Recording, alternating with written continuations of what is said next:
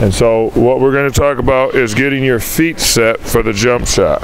Instead of you ending up here, okay, I want you to almost end up, you start with your toes on the stick, you end up with your heels on the stick here. Just really quick and low.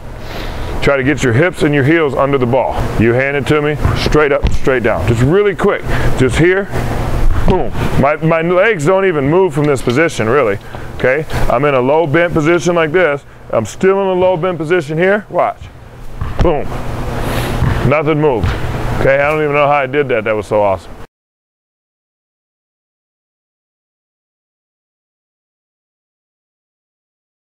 And I'm looking at it, and as I look at it, I'm like, well, we don't really jump forward, but it's just to get your feet to understand that you need to get your body under the ball.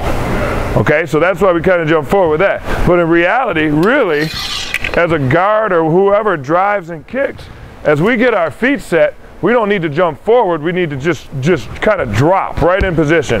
So as I throw it now, it's just going to be catch, drop, shot. Okay?